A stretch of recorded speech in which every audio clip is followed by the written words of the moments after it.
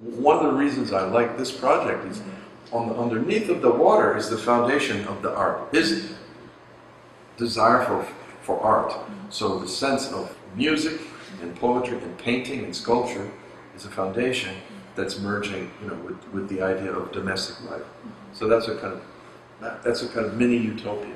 So there's two things. There's the idea that drives the design, which was that musical diagram and the notion of music and the sheet of water and the light.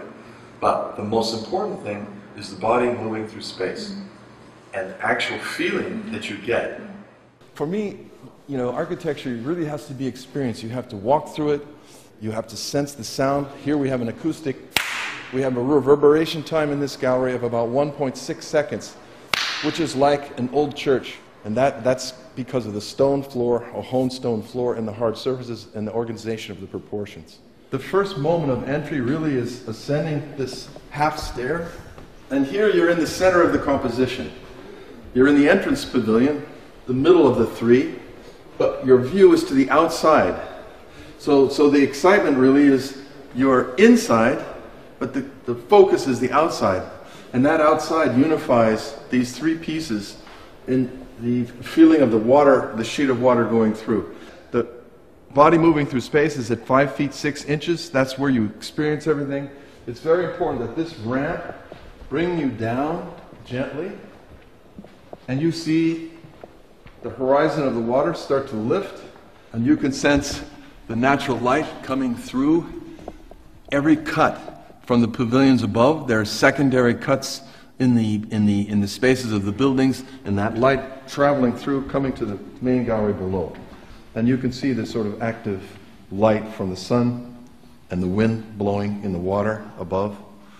So here we are without any electric lights on. It's perfect. This is the perfect light.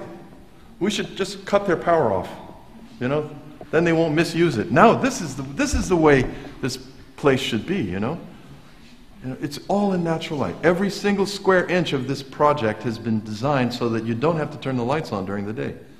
This sense of this wall, this puncture and that angular sweep, all of that is related to the sense of that floor in that room being a sheet of light. This is that sheet of light that's in the same plane as the sheet of water that unifies all the pavilions. So we have this sense that there's a datum line, a kind of horizon right above the gallery. And then the second datum, all these pavilions are the same height, is where this musical score and these staff lines modulate the light in the space. As the time of day changes, every day changes, and every season changes. So these dancing lines always activate the space.